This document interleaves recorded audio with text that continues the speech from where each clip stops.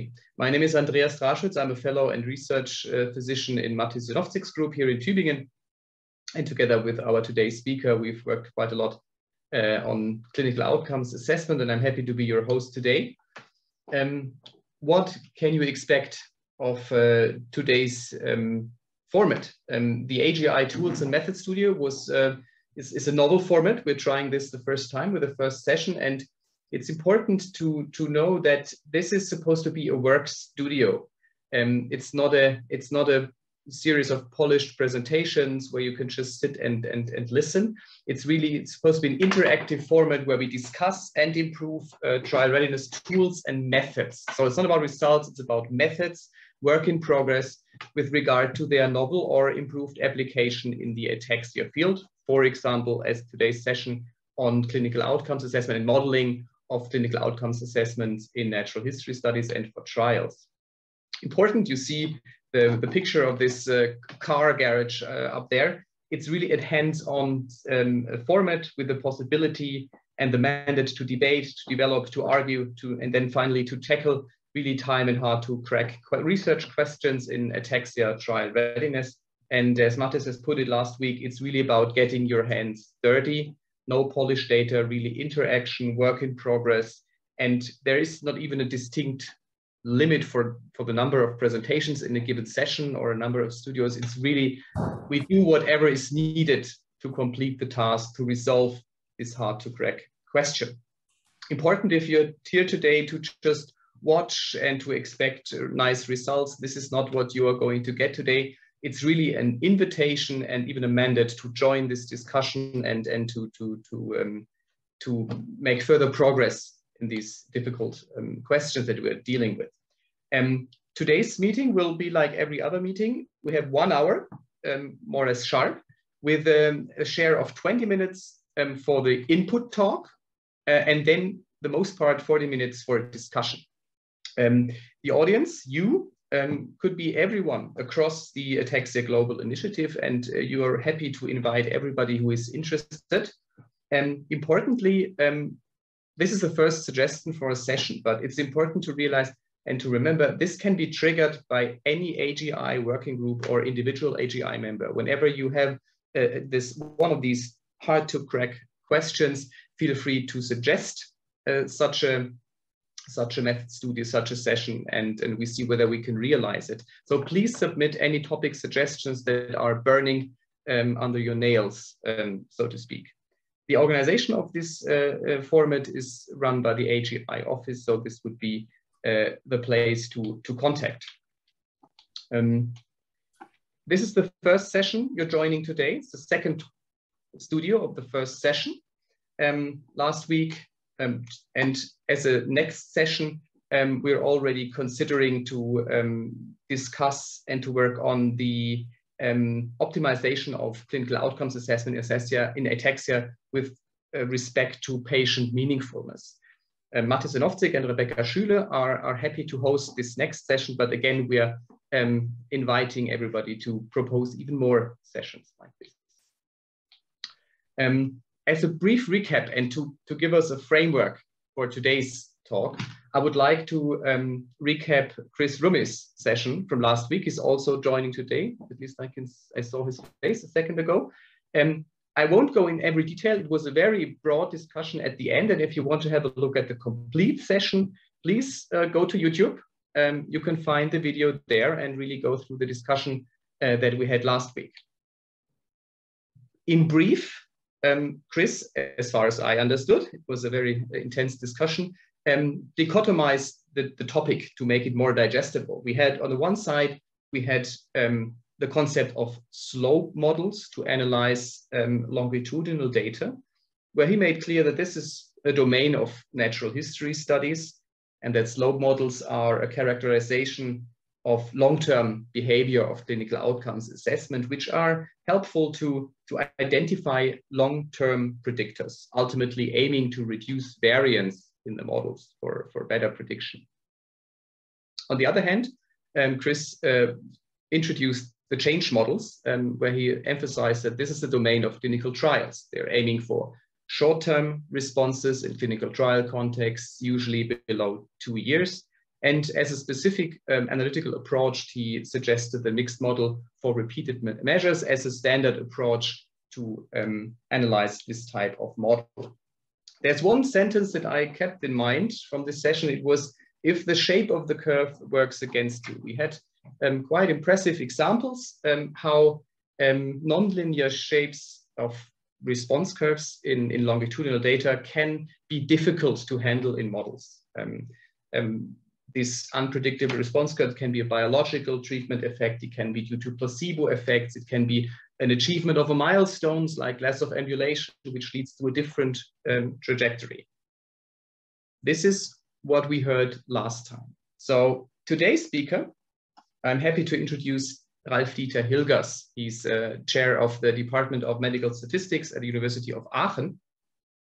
And he will build on this dichotomization that Chris has presented last time. We have this concept or this context of natural history study and the context of clinical trial. And what he's going to do today is he will have a stronger focus on the context of natural history studies and what linear mixed effect models, so essentially slope models, are able to do, what advantages they have, but also what potentially implicit assumptions we might have to consider when we use such type of models in our natural history studies.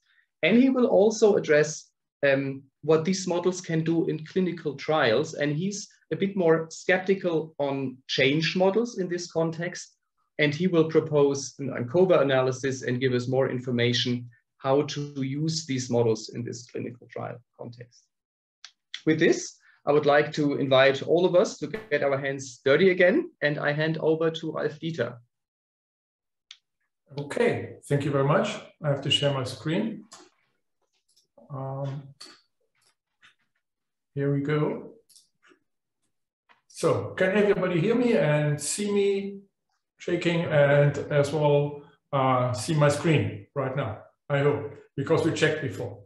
So anyway, well, it's an honor for me to present my thinking, and let's say some sort of journey which I have in several discussions with several neurologists around the world, modeling clinical trial data. As Andreas already said, I will start with the natural history course of data, because I think that is the basic ground which we are coming from. And I present you something which I learned in the discussion, and which we can use, and in particular the assumptions. And then I go over to the clinical trial modeling. But I start with some provocative main theses which I have, and which I would like to prove during the discussion in the following. So, as I said, main thesis is a starting point. Then I will discuss natural history study, key challenges, assumptions when you do something. Then I will go over to the clinical trials modeling, and then we'll summarize. So, my provocative key messages are, let's say, start with: change to baseline is less suitable to analyze natural history cohort study. And I'm thinking about cohort study. So you have longitudinal data from some patients, and we'll try to analyze this. So analyzing linear or other functional trend in disease progression is one of the main objectives of natural history cohort study, which I found in the discussion. Natural history studies can, to a certain extent, and that is my experience, inform about planning of comparative confirmatory trials, so randomized clinical trials or whatever you would like to have. In particular, with respect to the outcome measure. And then some warnings, which I would like to bring on the table. Change to baseline analysis ignores covariables. You have to modify or extend the model by this. Then it can be good, but it has several assumptions which have to take into account. And change to baseline is less suitable to plan and analyze confirmatory trials. So my basic is from Rosemary Bailey. She's from Empirical College, a co-worker of mine, and she's now in St. Andrews, Scotland. And she said always to me, the design implies the analysis. So that's why I'm starting from the study type and from the objective and then go to the analysis and not the other way around. So let's go ahead. So, well, what I understand in natural history cohort study is that we have to, let's say, analyze this data. And you see a typical example on the right above with some, let's say, data points from patients where we would like to understand what is going on in these patients. And I don't think that you would like to start with, make a comparison at, let's say, any time point, any visit point. You would like to model or see a trend or something like that in these data points. And that is my number 4, the green marked thing. I think that progression modeling by annual change is a typical question which is posed after having the data from a natural history cohort study. That's a typical question. I make in brackets a linear because sometimes you can go one step further, quadratic trends or other trends which can be modeled as well. Well, when we thinking about doing some analysis, we start with the simplest one and then go one step further. Okay, that's the basic point, the objective. And now let's go more into detail and think about what are the challenges of this typical figure we see on the right side. So my next transparency, the figure is again repeated, and you can see exactly what is going on with this data. And I recall some terms which we used in biostatistics to describe what is the problem here. We start with the left censoring. So not every patient started in the same age and the same age of onset with data gathering. So we have very heterogeneous patients. Here on the x-axis, you see the age of the patient. So that is completely different. We have left censoring, so you pick up a patient at different stages of the disease. The right censoring is also very typical in natural history course study because you do not have the same prolongation of the visits and the visit time. The third one is also very typical.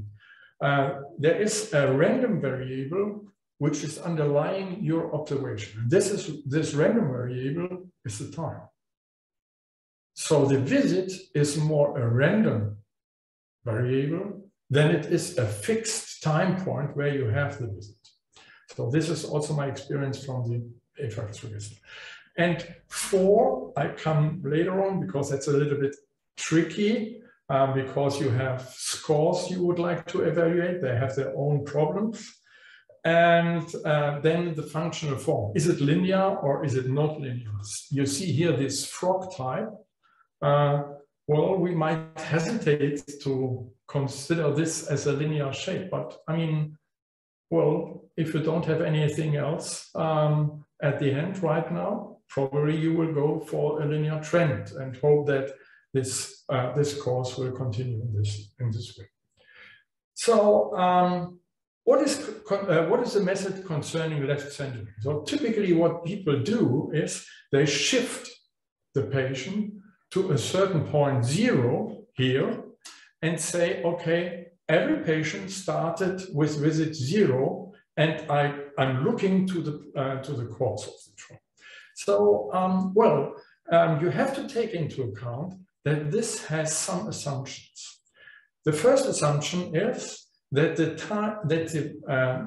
course of the patient's score is completely the same before and after. So let's make it simple. Say patients having a linear trend, and you shift that and say, okay, I pick them at a particular point, and then they have a linear trend.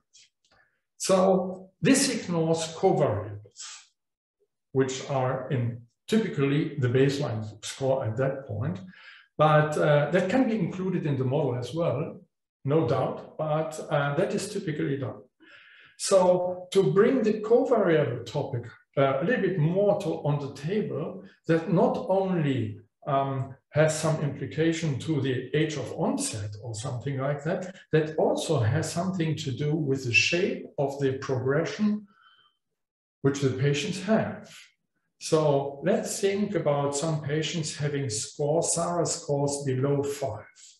Then you see some nicely, smoothly linear trend in the data. I'm not saying that the course is a linear function. There's a linear trend in it, and it decreases. So it makes sense to make some ideas about difference between the baseline value and the 3 months or 3 years.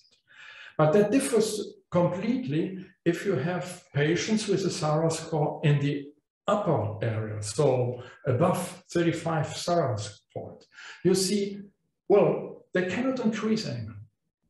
So that's a big problem in the modeling and in the in any kind of statistical analysis. So change of baseline depends on the covariable, in that way the SARA score, and we have a baseline dependent slope. So we model that typically with interaction.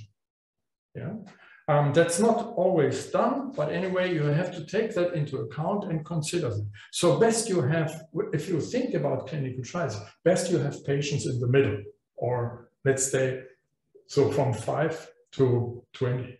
Then it's nice, because then you have linear slopes in the day. So the next point, what is done after the uniform 0 point in the visit time, patients, some researchers feel very uncomfortable with this heterogeneous observational time, so this random observational time the patients have. So what they are now doing is squeezing time points. I have this discussion frequently. Yeah, so they, as you can see, for the time point 2, you have only 2 observations which exactly fit to this curve. So that's a pity. So then they start defining intervals, so that and to call this interval 2. And the time frame, the time range will be called the 2-year visit. And they collect all the information to that. Well, you can do that, but you have some assumptions to do. The first one is you need a constant effect on the time interval. And second is you have to have a monotone effect over the whole time. If you assume that, which might be questionable in this scenario here, then you cannot do it. So what we have here is a problem with the definition of these time intervals. And they might to a certain extent overlap, but that is a very problematic thing. And you impute in your analysis directly the problem of missing observations, unless you go the way for linear interpolation, which needs the constant or the monotone effect over time period assumption. Okay, let's go ahead this way and go in the direction to fit a change model to the data in natural history stuff. So let's take in mind we have the squeezed time and we have this, this sort of interval which are collapsed. So probably, well, what we all know in statistics is that change model increase the variability and decrease the power. So you need much more observations. And that is in particular true if the correlation in a 2-arm parallel compared to a 2-arm parallel group design is, oh, there's a small problem here, must be less than 1/2. If the correlation between the baseline value and the value under consideration after a certain time point if this correlation is less than half, then a parallel group design ignoring the baseline value has much more power. And it is also true that there is another approach which also is better than this change model, to which I come in a minute. So under which assumptions do we have here? So individual covariables, e.g. baseline values, are uninformative if you ignore them in the analysis. And baseline values are comparable. Then you can go in this direction and do the change analysis model here. So now I come to a little bit more sophisticated model, meaning that I include in the change model a variable, the baseline value. So that might be a better idea because you account for or adjust for the baseline values. So with this approach, you decrease variability, you increase the power, so less observations at the end, and it reflects different form of changes. But now, rest a minute. What it is typically is if you take this model, this ANCOVA model here, and you just put beta equal to 1, right? And then you put the baseline characteristic on the other side. Well, you have the change model we just discussed. So the change model is a special case of the ANCOVA model, but we know the ANCOVA model is more powerful. So that's a nice story. But now, bad news. The bad news is that the ANCOVA model assumes something. And that is in particular a problem if you are going to a clinical trial. Let's go to a clinical trial and you have two treatment groups. The ANCOVA model assumes that the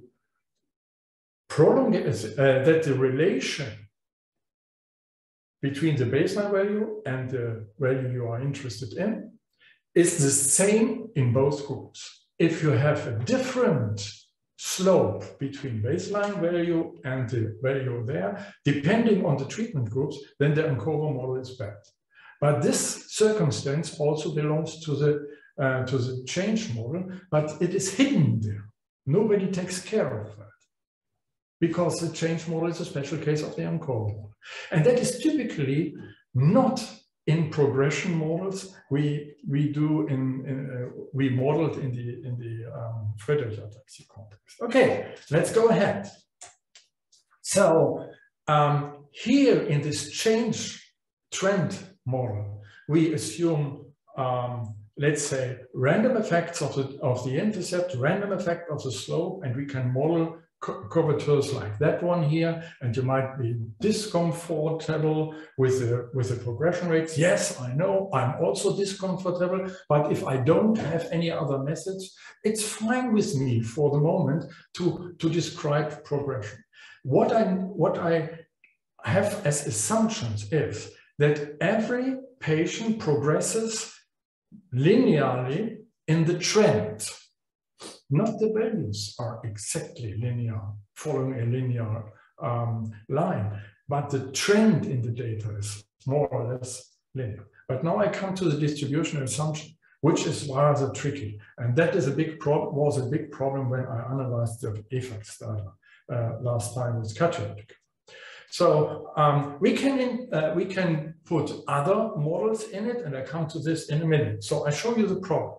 So this is my data for the effects data for the two here, and I copied that from the paper with Katja.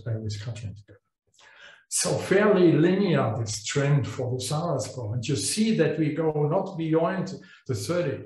So that's really typical for these patients. But then we have the 4-year data, that one here. And you see now the data points. And what you can see is that the 40, the upper limit of the score is attached by a lot of patients. And some could not move. It's very rarely that they go back again.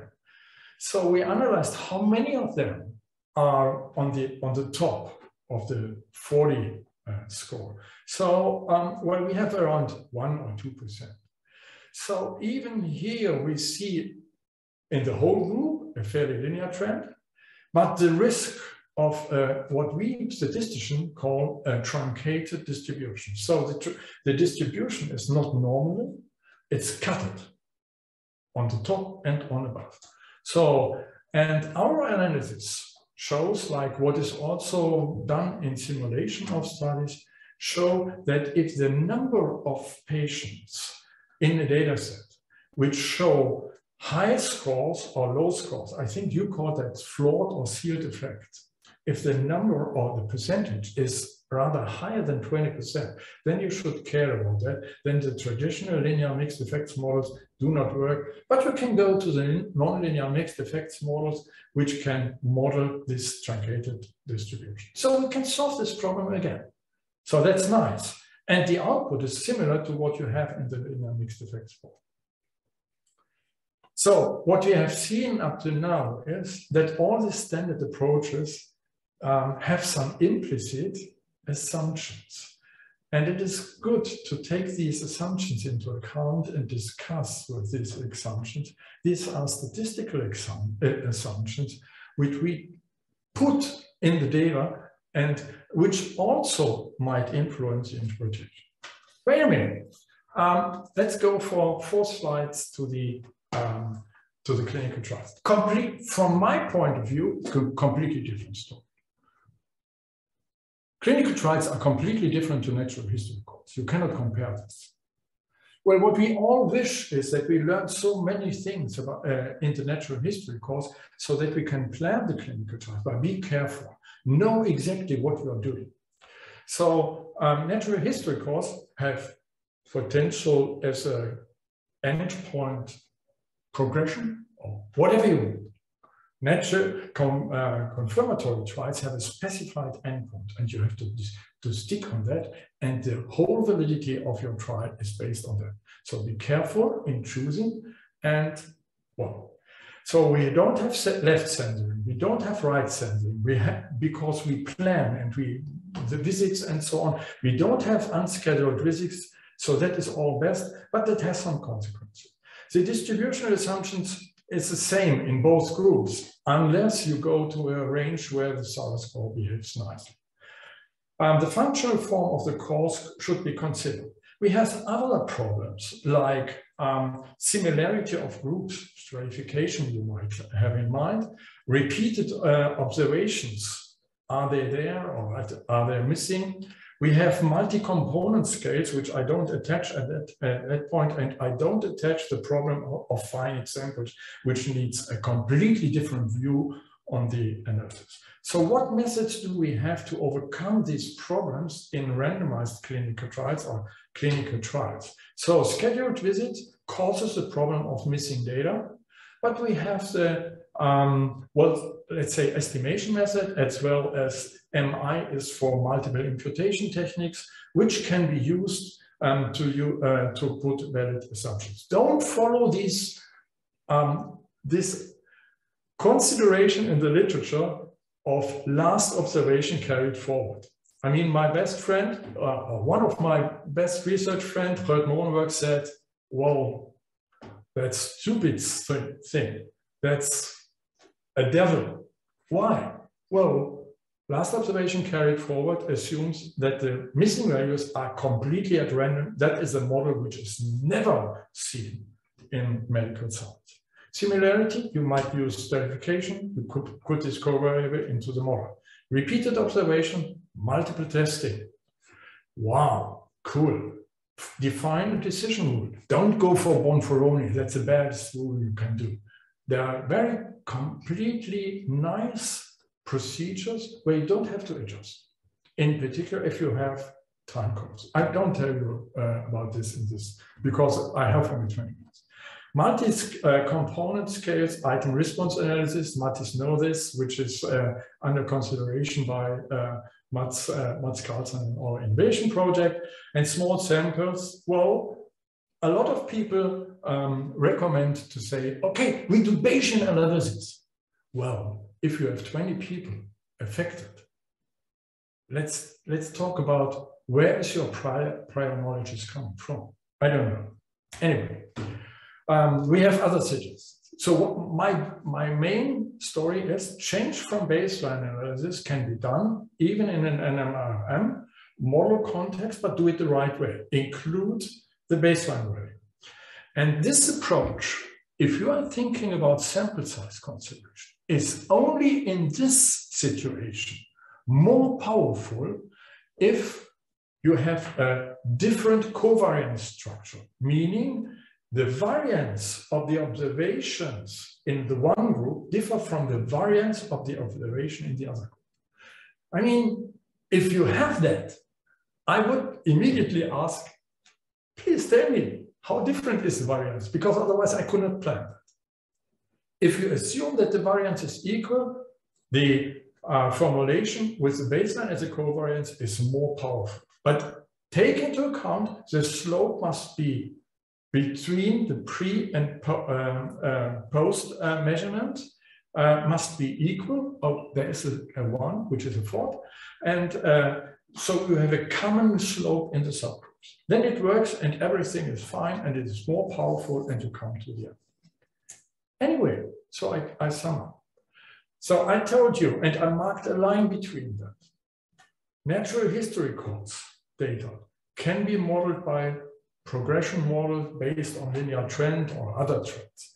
But you have to do some assumptions on the same time course, linear or monotone trend, and the distributional assumptions has to be taken into account very explicitly.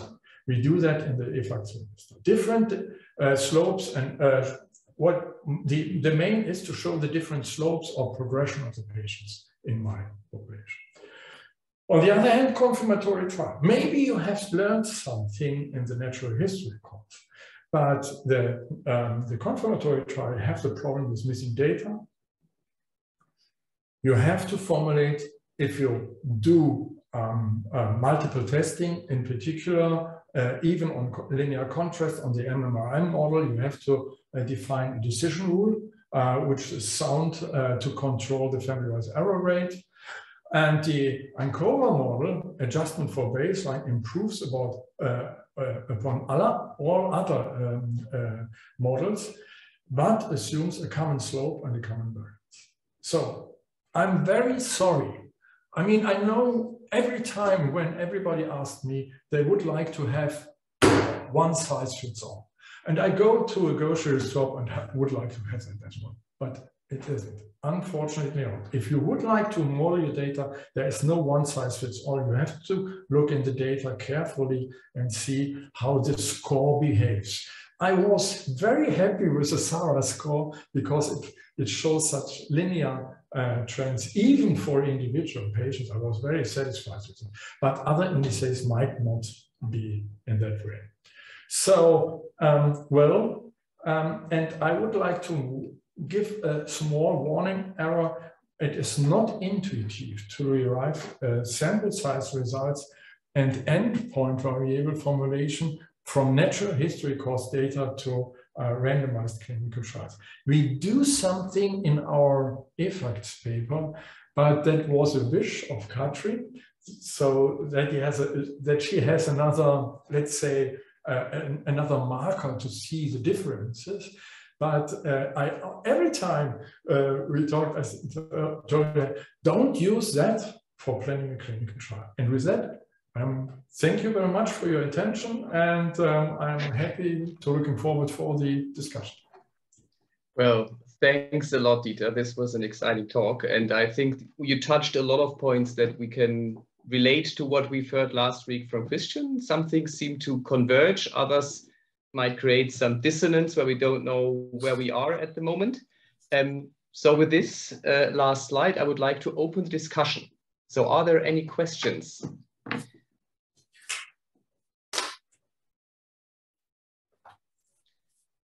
Yeah, maybe I'll go for Gil Italian from Biohaven.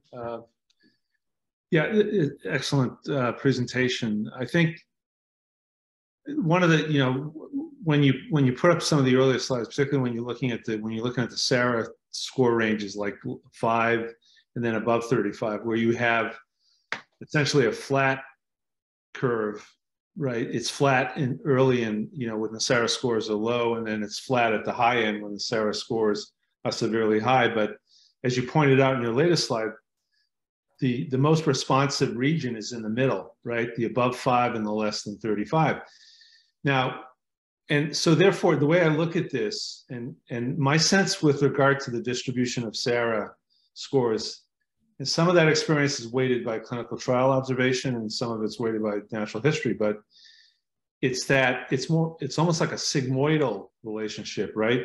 Where you've got very little change at the beginning and little change at the other end, and the bang for the buck is in the middle, where you have a very responsive population, a linear really change going up and down, which that's where you want to provide an intervention that might slow disease progression, or not reverse disease progression, but really alter the trajectory of disease progression in the middle. The challenge has been in trial enrollment, I think, is to really, the covariates that identify where the patients are at. And, like a SARA score, a low SARA score obviously isn't, could be one position, a high SARA score. You could have criteria that excludes at the extremes, but there's still a lot of variability, right? And if you don't pick your patients in order to achieve that middle zone, that sweet zone, you're going to get non-responses at one end or the other. And I think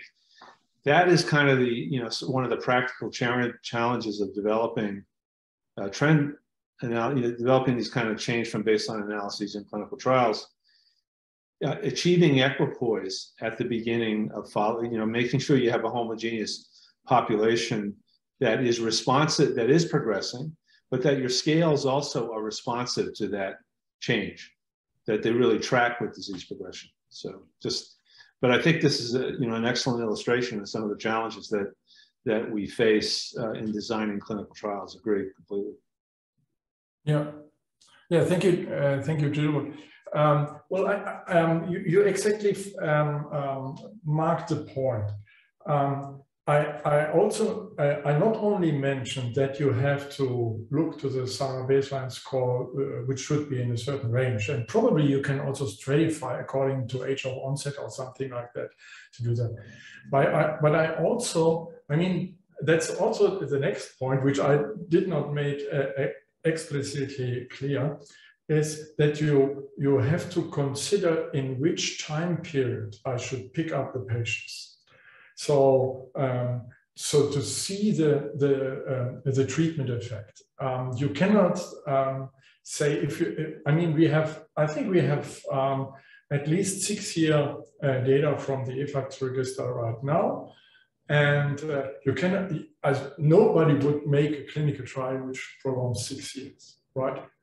But it's good to see that the behavior over 6 years is similar to what you already see in the 2-year period. So it makes you more certain that if you consider some point where you would like to detect the difference between two treatments, that is a right point. It would be worse if the effect lost over the time. Yeah. So yeah. And that can be learned by natural history cause data. Was that your point, or did No, I think a functional form that really can kind of be used to anticipate the temporal trends in the placebo arm, obviously, which should be known, should be informed by the natural history data, and then basically some inference about what the treatment effect would be and how it might modify that temporal trend.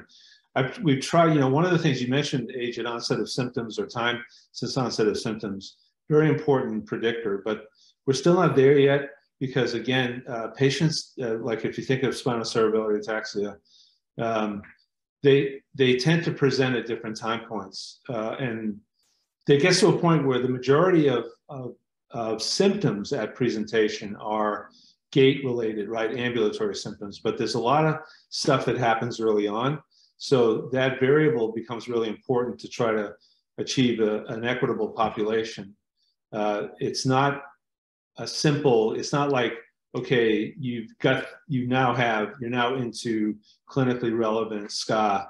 Obviously you have the genotype, but there's a lot of noise in the definition of when you become symptomatic, and the devil's in those details. So that I really believe that has a lot to do with variance in follow-up in these trials, because patients aren't all at the same starting point, and adjustment for that becomes problematic because those measures are not well defined. So yeah.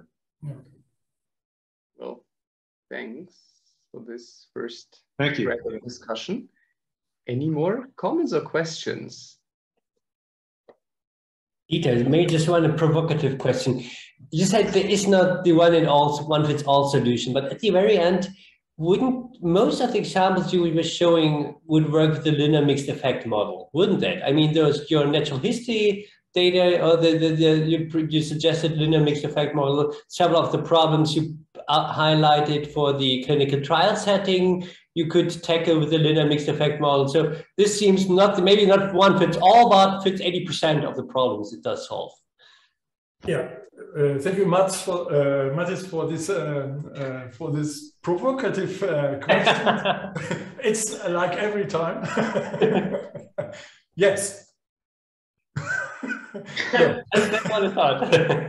No, to be a little bit more detailed. Well, what we understand with the term linear mixed effects models is a broad class of model which includes, let's say, starting from the t-test, going on ANOVA, going on ANCOVA model, including regression models, and including also the MMRM model. That's only a formulation. So I call them all linear mixed effects model. And my point is only which variables do I have to consider to make the right model. So that is based on the variance structure, that is based on the covariables, but you are completely right. So I think that this sort of models might be very important. And to add some further aspects, I mean, I talked about or argued against the SARA score. No, I talked about the SARA score and the limited range, right? Which problems do occur from that. And probably you can extend the linear mixed effects model by very small parts to come up to the non-linear mixed effects model. It's not a miracle. It's not a big story. So this is, let's say, a more broader class, but the context is the same what we are doing with the statistical analysis. And that's quite nice. And what I found is in my analysis, and probably I talked about that point to Andreas yesterday. He thinks that in further analysis, we also have to consider go more in the direction of the non-linear mixed effects models, while the values of the SARA score approaching, let's say, the 40. And so we have to go there and we have to check whether our linear mixed effects model do the same as the non-linear mixed effects model. But that is easy done. I've done this in the advanced terminology. Yeah. That was a long version of the words. Thank you. Okay, thanks, Peter. Chris, you unmuted yourself. I consider that as the wish to comment. Very attentive moderator here. Yeah, well, I don't really know. There's a lot of points that I've spoken to last week, but really what I think is most important is this one. We need to put this in context of clinical relevance. And as you all know, I've said many times before, I'm not a fan of non-linear modeling of things like the SARA score. What I always argue is that a patient who is ambulant and a patient who is non-ambulant very obviously progresses at different rates in the SARA score. So why mix them together? They're clinically completely different patients. I know it's difficult to define the region where non-ambulatory starts, but the end of the discussion is completely clear. So we just need to find the right group, which is in essence ambulatory patients. No one enrolls non-ambulatory patients in a trial. No one has ever done, unless a trial where they looked at specific things that were not related to gait imbalance or symptoms, let's say. So if you look at the SARA scores that you have shown on the previous slide, if they all hit the ceiling, then there's no, what is the need for nonlinear modeling if simply your outcome, your COA is not the right COA for this population? Why use a SARA score in patients that hit the ceiling in the SARA score? It's the wrong measure. That's my argument.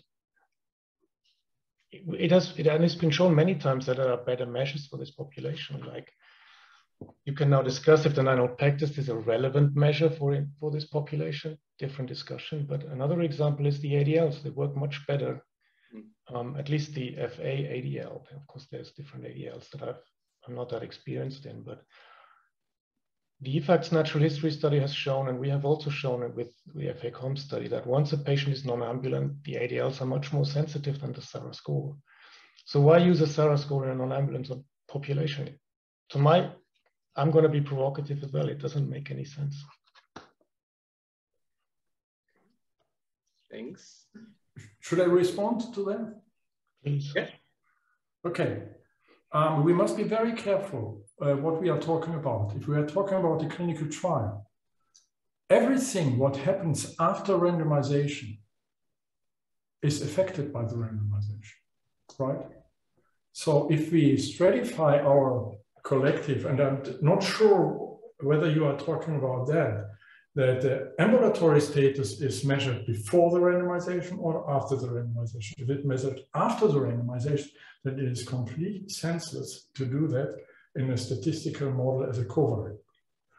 A covariable must be a variable which is measured before randomization. So that's the one point. And I'm not advocating the nonlinear mixed effects model for the analysis of a trial. No, I didn't do that.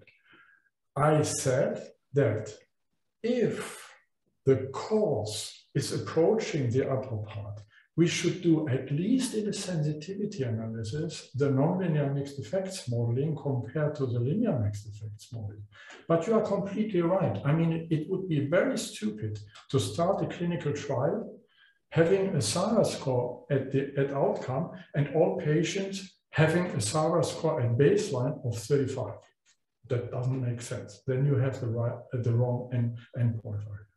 But if you are in the middle and you have, let's say, a longer period and you are afraid that you have the sealed observation, then you should do the nonlinear mixed effects model as a sensitivity analysis to see whether your estimates are stable.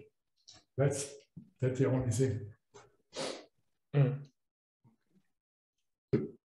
Maybe I can just jump in, because this is a good discussion around the, how to enroll patients who are ambulatory and therefore have room to progress in their disease, and therefore an intervention might alter the trajectory of that progression. The challenge is, and I think Christian, and you're both touching on this, is that there's just a lot of variability. So I think if you were to, maybe the solution is somehow a baseline assessment that's more intensive, so that we can definitely say this patient is ambulatory. Number one, there's two components. One, this patient is ambulatory and has room to progress. The second question is, how long will it take for that patient to progress? Sometimes the natural history data is informative, but if you don't have a response, a movement over time, particularly in the placebo arm, you're not going to demonstrate a treatment effect. That's the second challenge. And I think Christian touches on the point that there is an issue where ADLs, measures of function and activities of daily living maybe become more important than the SARA examination in patients who are sort of ambiguous. They are somewhat moving into an ambulatory status. And there's an ethical component to that, because if you can assess patients by both function and ADL and exam, the SARA score, those three, you can enroll patients who might be benefit in a broader sense, because you want to be able to provide an effective treatment for as many patients as possible. you don't want to necessarily limit it to patients who are ambulatory with a long way to go. You want to be able to perhaps show benefit in patients who are less ambulatory, but the therapy might have an improvement on their activities of daily living and function. That's one of the challenges in the dialogue with regulators, to come up with these kinds of complex inclusion criteria and time course to their satisfaction to be able to demonstrate a treatment effect. Let me add some point in the discussion with Katrin, where we talked about the ADL, and it shows quite nice progression over the 4-year period. Then we found out, okay, ADL could be measured at home, and you do not need to go to the clinic.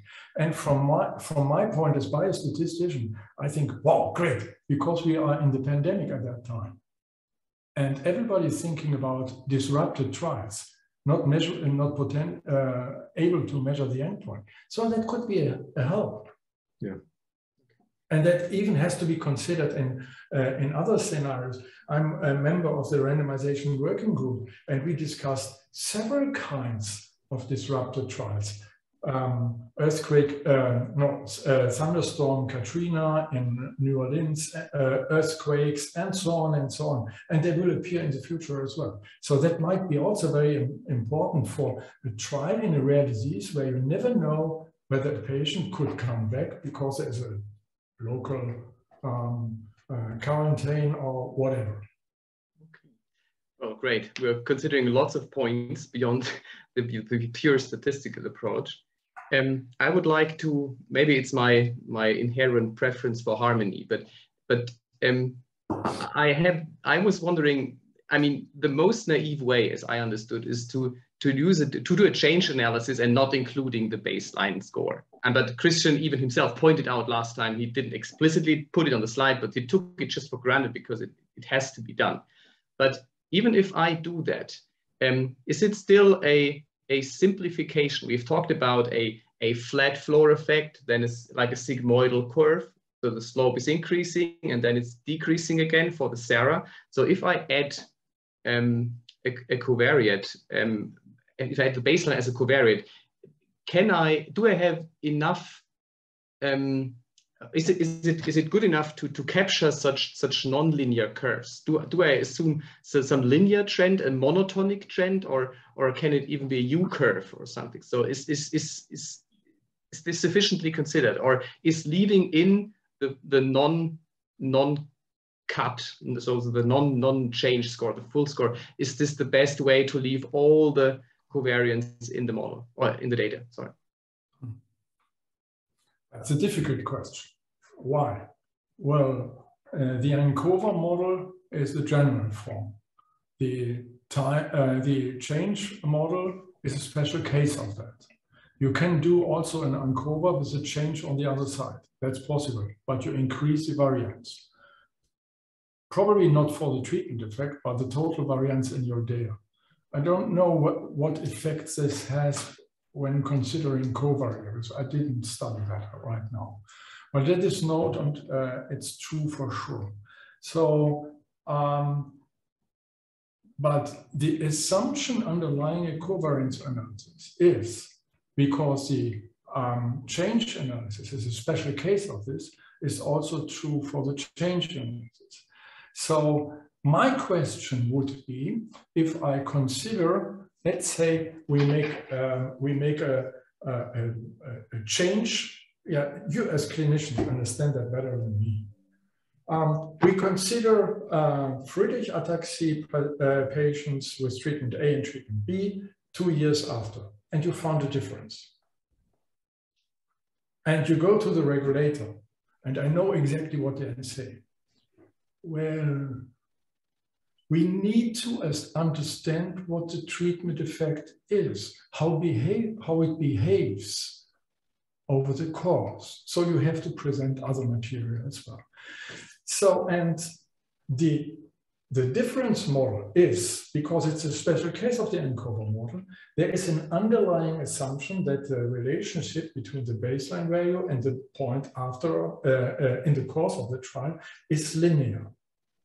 You didn't see this anymore, but it is like it is. And usually you can find that only if you include the interaction term of the treatment times the covariable, because then the model shows you what is a linear trend in the one group and what is a linear trend in the other group. And if that is equal, then you are fine, then you're on the right side. It's like in a multi-center trial. You go in a multi-center trial, and what you are assuming, the treatment effect is the same in every center. And afterwards, you have to check for this. The regulator will ask that.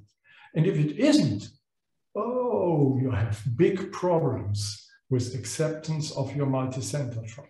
So similar problem with the slope underlying in the ANCOVA model.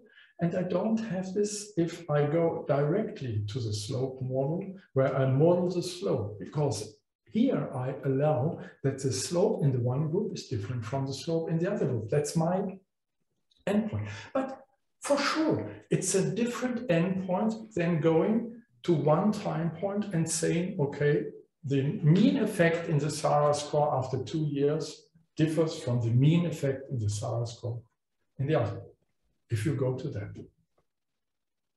That's Chris? I think you described it quite nicely. It doesn't really take care of the sigmoidal shape.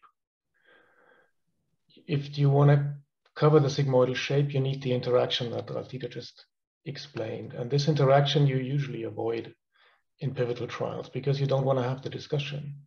If on one end of your patient group and on the other end of your patient group, a point difference has a different meaning, then I don't want to have this discussion with the authorities. So what you should focus on is a linear decline, and you need to limit your population on the left and on the right.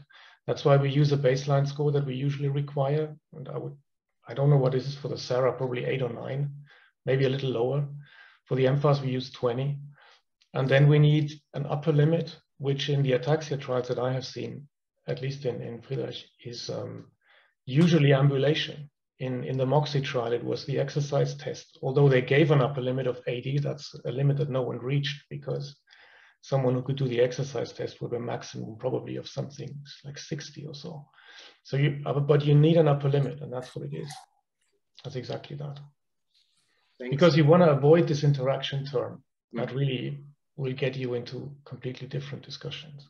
I mean, you're absolutely right. Change at the high end of the sigmoidal function and change at the low end of the sigmoidal function is different from change in the middle where the action is. And that's a very complex discussion with the regulator. What constitutes a treatment effect across that entire distribution of patients. And the other thing too that I think also, all of us are talking about is that the challenge with these exams is the variability will kill you. And you were talking about the COVID having an effect on patients reporting for exams, right? Going to sites to have an exam. And maybe an ADL with devices might be a better way to go because one can assess this at home.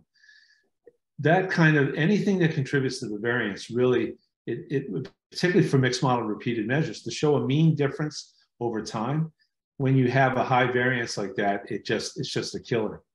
And I think even, some of the preliminary results that we had from the Scott trial, which we discussed in the press release, you had basically, effects that were compelling, that would be regarded as compelling on the SARA score. Particularly, we'll be using a modified SARA that was limited to the axial items. So the total score changes were smaller, but even with those compelling, you could say the delta was clinically relevant, but the variance was so high that it was not statistically significant. And that's where you really run into a brick wall sometimes with the regulators, because they tend to use that particular metric as the final you know, a positive trial has a p less than 0.05, a negative trial.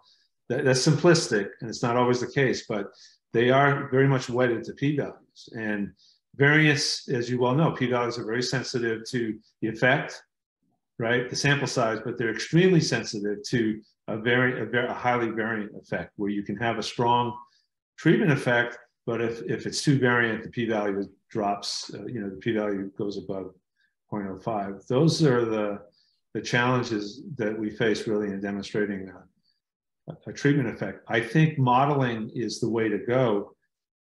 Linear modeling is ideal, but your data must conform to that linear temporal trend, and it must be tight in the sense of, you know, your assessments must have the optimal variability.